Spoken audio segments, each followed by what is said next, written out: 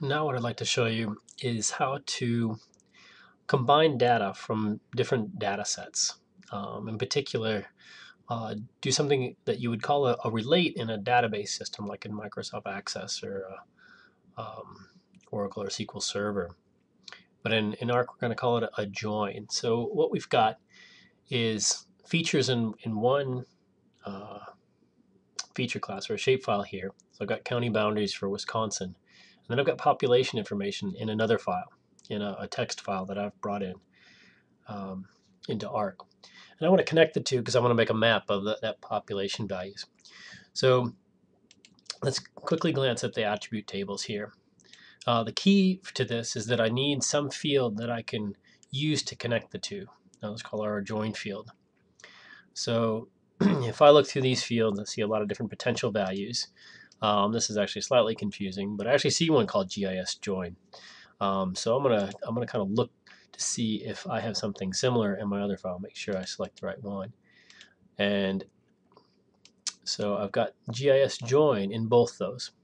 And if I did a little comparison, I could see that for Adams County, for each of these counties, this is a common identifier, a unique identifier for each of those.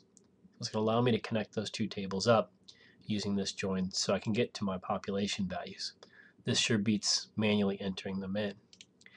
All right, so I want to right click on the table that I want this new information to go to. So I want this connected, I want to go from this CSV file into this file. So this is where I right click to do the join. So I right click, find joins and relates, and select join. Now you want to read through to make sure you understand what's going on in this dialog. But what we're going to do is join attributes from a table. We also have the option to do a spatial join, but that's another operation that we'll leave for another video. So I'm going to join attributes from a table. All right, choose the field. So this is that common identifier. So this is that join, our GIS join that I'm going to use. And then I'm going to find the other table that I want to join this information to. I've got a couple here, so I want to make sure I get the right one. So I'm interested in 1940. And then I'm going to notice that it automatically chose that GIS join. So it's only got a couple options here, and that's the correct one. So that's our common identifier. Now here I can only keep matching records or all records. And I usually choose all just so I can see which ones that don't match. Another useful thing here is the validate join. And I can look in here to see if there's any problems.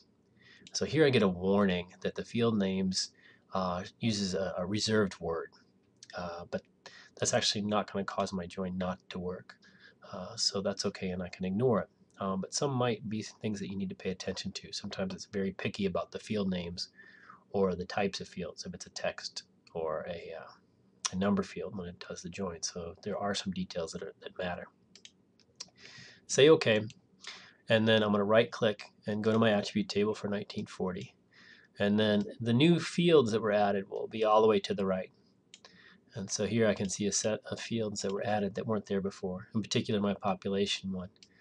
And I can scroll through and look for any null values that might happen when it didn't match if those GIS join fields weren't complete.